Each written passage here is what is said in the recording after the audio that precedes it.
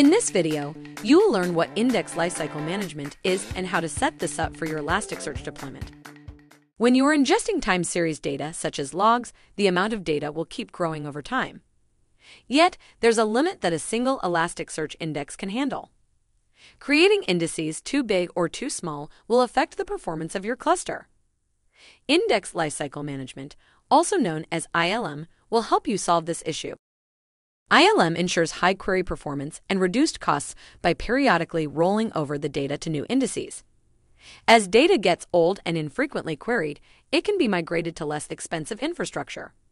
You can set up policies that will define when Elasticsearch will create a new index and when the indices will move to other nodes.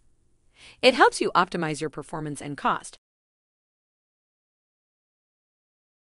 To start ingesting your time series data to Elasticsearch, send your data to a data stream.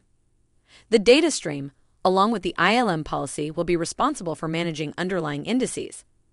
When you start ingesting data to your cluster, you need high-performance infrastructure to bear the pressure coming from the indexing operations. The data will be sent to hot nodes. The hot nodes are dedicated to ingesting and processing frequently queried data. Once an index reaches the desired size or age, the index will roll over a new one that will be used to ingest new data. After the rollover, the old index will be transferred to a warm node. Other operations can also be applied, such as reducing the number of shards and segments of your indices. The warm nodes are used to store less frequently queried data. When data gets old, it is less likely to be searched. When this is the case, the data will be moved to the cold tier. As data transitions into the cold tier, it can be compressed and shrunk. The cold nodes can be allocated to an infrastructure with lower specs than warm and hot nodes. The cold tier is still a responsive query tier, but the data becomes read-only. It is cheaper to store data on cold nodes, but the queries will be a bit slower. Once data is no longer being queried or being queried rarely, it may move from the cold tier to the frozen tier. Data stored in a frozen tier will be stored in a snapshot. This reduces local storage and operating costs while still letting you search frozen data. Because Elasticsearch must sometimes fetch frozen data from the snapshot repository, searches on the frozen tier are typically slower than on the cold tier. Eventually, you can set up your ILM policy to delete the data. You can do so if you are no longer required to store some data and you know that you will not be searching for it. After learning the concepts of ILM, let's take a look at how you can effectively set up ILM for your cluster. The first step is to create a cluster. If you want to use the different data tiers, you need to make sure to have nodes with roles assigned to the tiers you are using. Let's create a deployment that will have hot, warm, cold, and frozen nodes. Connect to your Cloud Console and click Create Deployment. Give it a name, choose the cloud provider, region, and the stack version that will be used for your deployment. Next, click Advanced Settings, where we can manually select the nodes that will be part of your cluster. As you can see, we already have 2 hot nodes in the cluster. If we click Info, we will get more information about these nodes. Notice the roles associated with these nodes. This is how ILM will know where to allocate the indices. An index in the hot phase will be allocated to a node that has the role hot. Let's add a warm data tier. Click Add Capacity and add 2 more nodes to the cluster. It's important to have at least 2 warm nodes so you can ensure data resiliency with replicas. When clicking on Info, you will see that these nodes are using different hardware with a higher disk-to-memory ratio. These nodes will have the Data Warm attribute. Next, add a cold data tier. For this tier, 1 node will be enough. Unlike the warm tier where you are using replicas to ensure resiliency, the cold phase will leverage snapshots to save space. Finally, let's add a frozen tier. Notice that this node has a much higher disk-to-memory ratio. It will be used primarily for storing snapshots, and searches must be rare.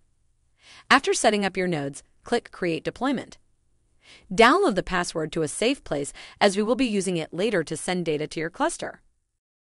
After a few minutes, your deployment will be ready. Click Continue to open Kaban. Next, define a policy that we want to apply to our logs. Under Management, select the Manage Index Lifecycles tile. In this view, you can create a new policy or update an existing one. By default, Elasticsearch will create a policy for the logs that you are sending to the cluster. Let's take a look at it. Click on the log policy. You can see that this policy is already attached to multiple index templates. When you will be ingesting log data with the Elastic agent, this policy will be automatically attached. Next, let's update this policy to fit our needs. Start with the hot phase. The first step is to define when the rollover should happen. Recommended settings usually work best for your use case, but for the sake of simplicity, we will shorten the hot phase. We are going to set it to a maximum of 10,000 documents. When one of the three conditions is met, a new index will be created. In that scenario, the number of documents will be reached first. After rolling over the index, we should move the index to the warm phase. You need to define when the data will be moved to this phase. If we set the age to 0 minutes, it means that the index will move to the warm phase as soon as all its actions from the hot phase are done. In this situation, it will be moved just after the rollover. We can also shrink the index by reducing its number of primary shards. Having multiple primary shards is great to scale for indexing operations, but once you are in the warm phase, you don't necessarily need multiple primary shards. Next, let's activate the cold phase. The index will be moved to this tier phase once it reaches the age of 5 minutes. We can also convert the indices to fully mounted indices. This will use snapshots to back up data, and we don't need replicas. Then activate the frozen phase. The indices will reach this phase after 10 minutes. Finally, you can decide when to remove the data. In this scenario, we will delete all the logs older than 1 hour. Save the policy so we can start sending logs to your cluster. We will use the Elastic agent to send logs to your Elasticsearch cluster. If you come back to the Cloud Console, you will notice that the disk allocation of your hot nodes has slightly changed. There is some data indexed in these nodes. Now, let's see if the ILM policy we defined is behaving correctly. Open Kibana and choose the Dev Tools. By default, ILM checks for indices that meet the policy criteria every 10 minutes. We are going to reduce this interval for an easier demonstration. Next, open Stack Management and select Index Management. In the Data Streams tab, you will find the Logs generic default stream. This is where the Elastic agent we configured is sending the logs. If you open this data stream, you will see that this stream is attached to the logs policy we just updated. Also notice that the stream is linked to the logs index template. Let's open it to see how this is configured.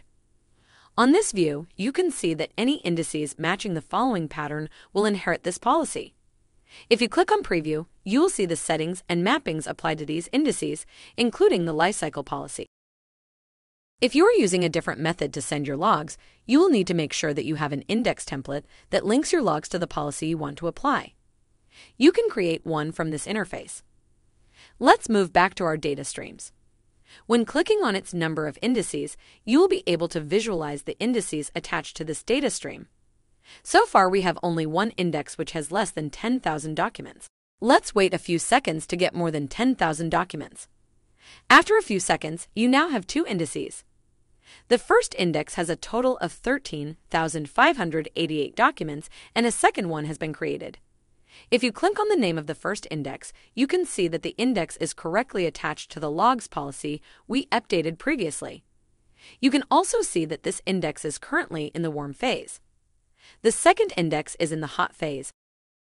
Let's open Stack Monitoring to visualize the shards allocation. Open the Indices section and filter the indices by the name of your stream. If you open the first index, you will see that this index has a primary and a replica shard. The shards for the first index are allocated on nodes 2 and 3, which are warm nodes. The shards for the second index are allocated on nodes 0 and 1, which are hot nodes. After 5 minutes, let's go back to index management. You still have 2 indices, but the name of the first one changed. If you click on the new name, you will find that the index has been moved to the cold phase. Notice also the storage size of the first index changed. For the same amount of documents, we are using half the disk space. Reopen Stack Monitoring to analyze the shards distribution.